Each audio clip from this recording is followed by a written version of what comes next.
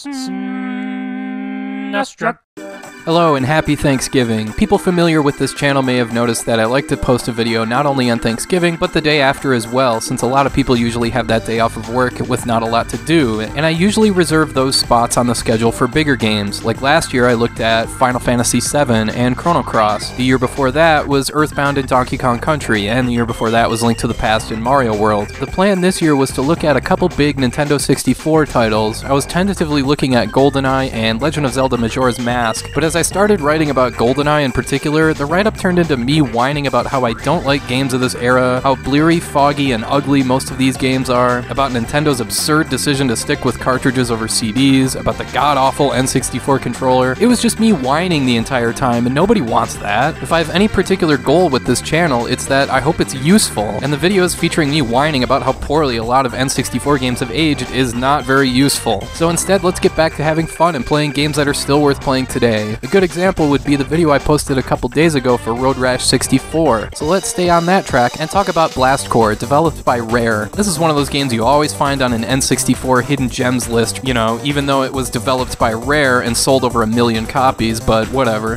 Blast Corps' biggest strength, like in Road Rash 64, is its simplicity. Just take one look at the gameplay footage, and you're driving or flying around and making stuff go boom. That's pretty straightforward. The thing is, though, the goal of each stage is to clear the path for a runaway vehicle carrying a nuclear missile to make its way to safety, and where Blast Corps really stands out is in the numerous inventive ways you can create paths the further you progress into the game. You start out with a simple bulldozer, but you can eventually unlock other vehicles like this thing that has battering rams shoot out of its sides, a rocket-launching motorcycle thing, and 3 different giant mech robots, one of which you can use to butt-stomp buildings Mario 64 style. Man, that's so much fun. But as great as it is to just mindlessly wreck anything and everything, you do have to be mindful of the truck at all times. You can't touch it, and Blast Corps has some excellent level design that makes clearing a path for the truck pretty tricky. In other words, Blast Corps is an action puzzle game. You have to solve each map in a manner of speaking, but another way to describe it would be that it's almost like a fighting game, with the vehicle being your fighter and the map being your opponent. Sure, you might want to pick J-Bomb every time, and once you unlock him and butt stomp your way to victory, but there are a few occasions where you're better off picking the motorcycle or the sideswipe vehicle, for instance. You gotta use the right vehicle at the right time, or in some cases, you'll have to leave your vehicle entirely, almost like in a game like Cybernator, so you can get into other vehicles and move them out of the way or use them to destroy something you otherwise couldn't. There's a total of 57 levels here, and all sorts of unlockables, so even if you finish the game's story mode, you can go back and play previous levels with different vehicles if you'd like. Many maps have secret areas you can find, allowing you to unlock secret maps, where you compete against an actual timer. Even better is that the game can save a ghost copy of your best time, so you can try and beat yourself the next time around. One thing in particular I really admire about how Blast Corps was made is that it doesn't mess around with the camera. For the most part, it keeps your viewing angle set at an overhead isometric kind of viewpoint, although you can zoom in and out and pan horizontally if you need to. But keeping the camera consistent like this was really smart because it eliminates that dreary looking gray fog that permeates so many games of the time, and because you don't usually have to mess with it. You can see everything just fine. It's not like Mario 64 or the early Resident Evil games where you have to constantly make adjustments. The set camera angle here is almost perfect. It seems like Rare really understood the abilities and the limitations of the N64 and worked with them really well.